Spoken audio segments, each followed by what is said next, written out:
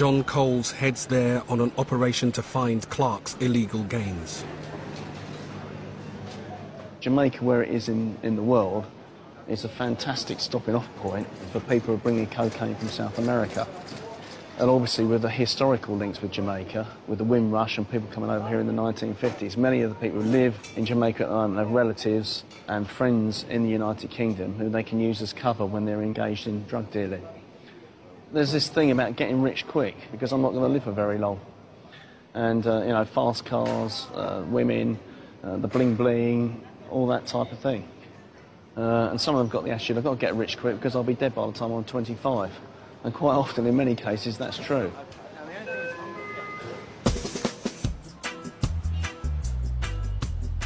Clarke spent most of his time in Kingston, where he was known as Father Fowl. Trident believes he lived uptown, away from the crime-ridden downtown where drugs, guns and murder are a fact of life. There were 37 murders here last week, and it's the highest level of murder overall for several years. I mean, if we had 37 murders in London, we wouldn't be able to cope. And the Met's got the best murder investigation teams in the world and the highest clear-up rate. And they just don't have the experience or the skills to investigate all those murders. And hopefully, through us working jointly with them, particularly on the Father Fowl case, they can learn from us and perhaps have the opportunity to start to investigate those murders properly. John Coles is shown around by a British officer working in Kingston.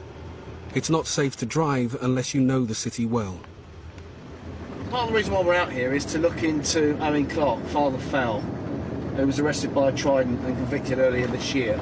A major drug dealer engaged in gun crime in London, but with roots back in Jamaica and other Caribbean islands.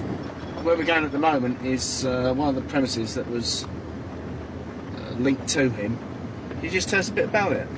Yes, up here on the left-hand side is La Rousse. This is the focal point for a British link-up that met every year, where obviously those involved in crime across the different parts of the UK used to come out and laud themselves.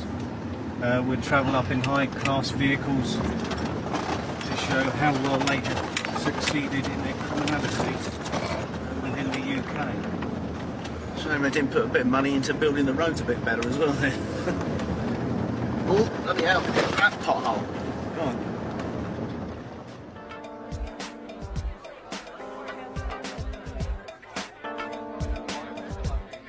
Clarke was a major player in Kingston.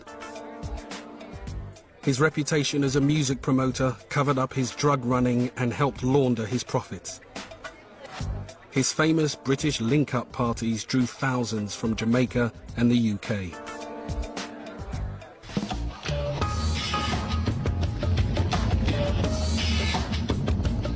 Trident worked with the Jamaican Constabulary to search for Clarke's illegal earnings.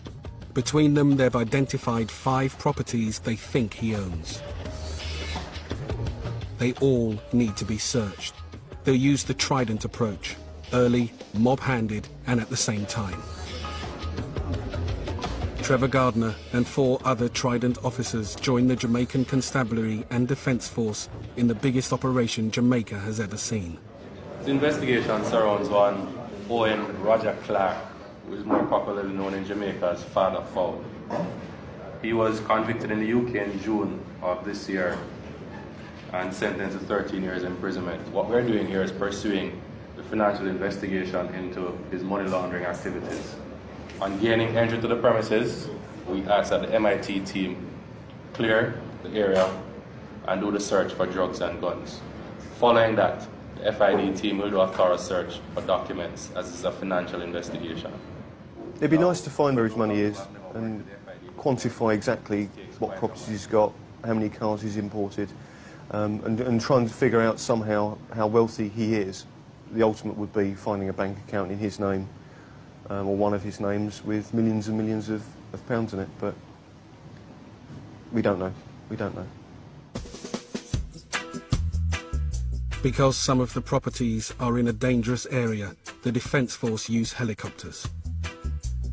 The concerns are that there could be hostilities. We'll see what happens. I mean, it could go horribly wrong, but then again, everything could pan out and we have a massive result.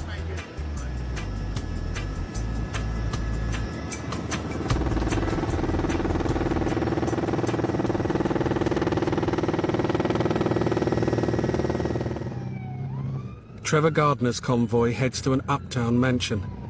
The Jamaicans aren't wasting any time. To beat the traffic and jump the lights, they travel on sirens.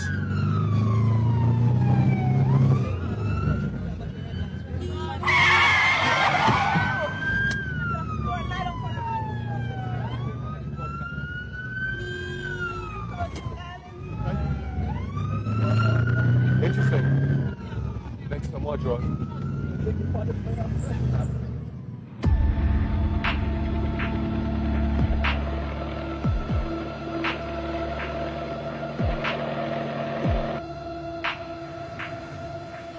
This convoy heads through the no-go downtown area of Kingston 11. There are 2 adjacent houses which they think Clarke owns. He may have run his drugs empire from one of them.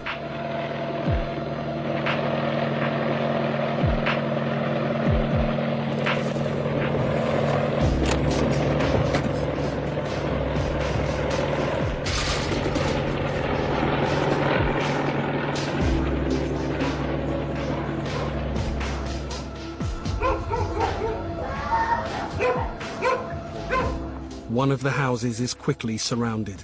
The occupants come quietly. But next door, there's a standoff.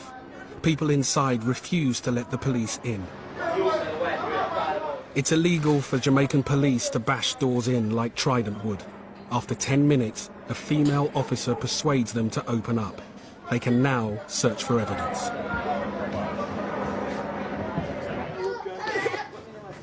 So far, the only aggression encountered in this hostile area is from a goat.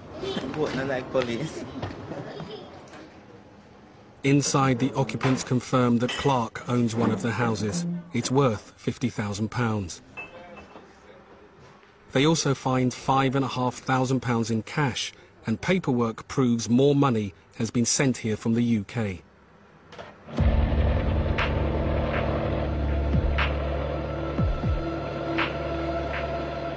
Trevor Gardner's convoy arrives at a mansion in the hills. The Jamaicans think it is Clarke's home. They don't know who's living there now. Trevor and the financial investigators wait as armed police ensure the house is safe.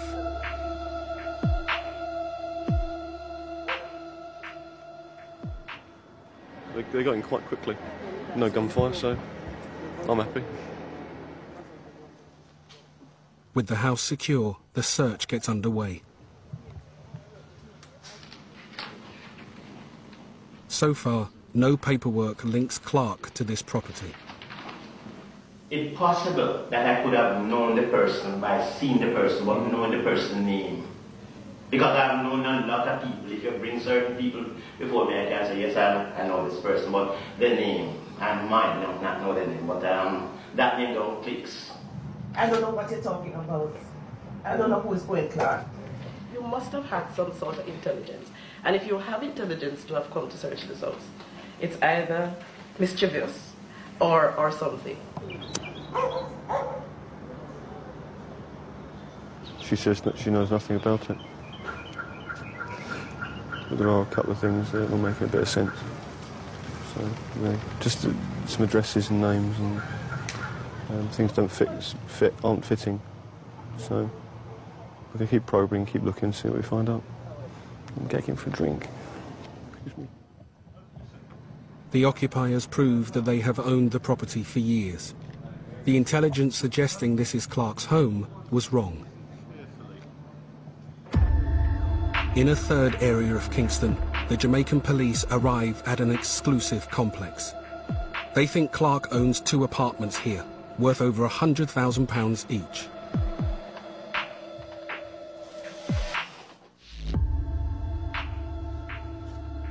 There's no one in.